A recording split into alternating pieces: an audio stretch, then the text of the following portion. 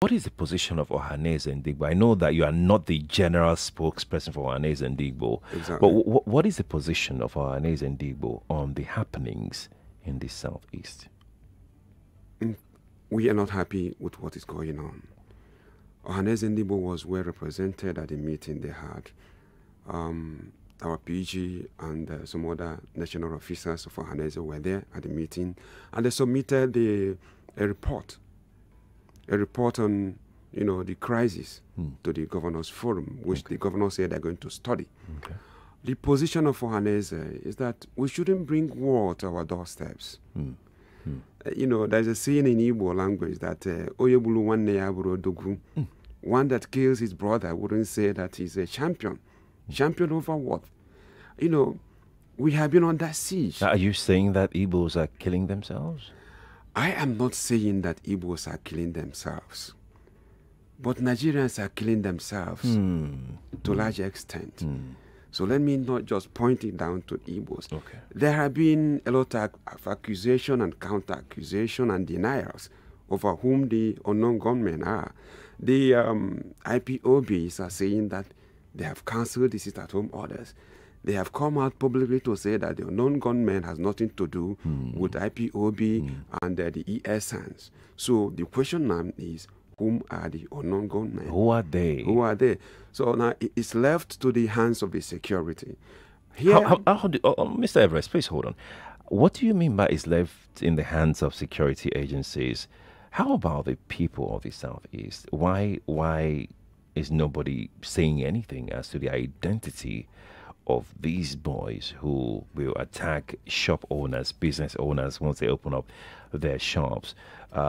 Still today, it's still back and forth as to who exactly is responsible for the mayhem in the South. Why is it so difficult? I say it is left to the hand of the securities. And why I say that is this. When you go out on the streets or when you go to the social media to talk, and by that submissions, you end up putting yourself and your families in danger. You wouldn't be encouraged to do more. You just talk about Mr. Joey Bukwe, whose house was invaded or whose house was set ablaze. That's right. What caused that? Probably because the kind of releases we've been witnessing coming from him, so the level of condemnations from him. So, there is a lot of apprehension in the Southeast already. So people are not... People are not talking because they are afraid of their safety. For their safety. Exactly. So it's not that we don't know these people. It's not that we don't know. The governors, mind you, they have their daily briefings of security situations across board. And based on such informations, they must have a link. Okay. They must have a connection. They must have a direct connection. Yes. But when we have security that is going to assure the people, not by words, but by being there for them. People, listen, Igbos, we don't wait for government to provide for us. We build our hospitals, we build our roads, we build our schools, we build police stations, we build our courtrooms, to make sure that our zone, remains the best. Developed. We have this program of trying to bring industrialize the Southeast zones. We want the Southeast zone to be what California is for Americans. We want the Southeast zone to be what Hamburg is for Germany. But we can't achieve anything without having security. Yes, our brothers should know there is no place like home. There is nowhere you can enjoy a maximum freedom than in your own homes.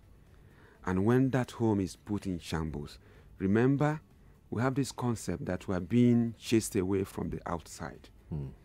How are we going to be chasing ourselves away from our own homes? Where are we going to call our homes?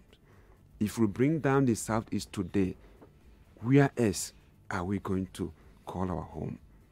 Where else are we going to even call the Biafran land? If all of Biafra is insurgency, if all of Biafra is tyrannic, leadership. So we should please make sure that we have peace. Make sure that we give peace a chance. Our children missed the exams during the last WAEC examinations. The WAEC is saying they're going to give them a second chance to take that exam. But the question now is, are we going to give them second chance, our own selves, that they're going to go out and take the exams? What happens if that exam comes up on Monday? Are they going to suffer the same fate? And peradventure, they miss out totally in the examination. That means they'll have 1 year to stay because of sit-at-home orders. There is a need for us to have a retrospective thinking. There is a need for us to think before we take some certain actions. You were talking about the question about Professor George being tagged a northern candidate. Yes, during that election. Yes. And we are blessed. Are you in bed with IPOB? We are not in bed with IPOB, but at the same time, he said it that they are our children, they are our sons, and he cannot deny. No father will ever deny his children, but will always correct and correct. Talking about Nnamdi Kanu, of course, Nnamdi Kanu is a factor in everything that is being said about this agitation. And if you can remember, at the first court sitting, where he was supposed to be at the court, Ohaneze sent their lawyers. Ohaneze sent a delegation led by the former governor of Anambra State, Ezife, His Excellency Okwadike Ezife was there. Barrister Godi Uwazulike was there as a lawyer representing Ohaneze. And after that, he made a world press conference. So we are concerned about what is happening to Nnamdi Kanu.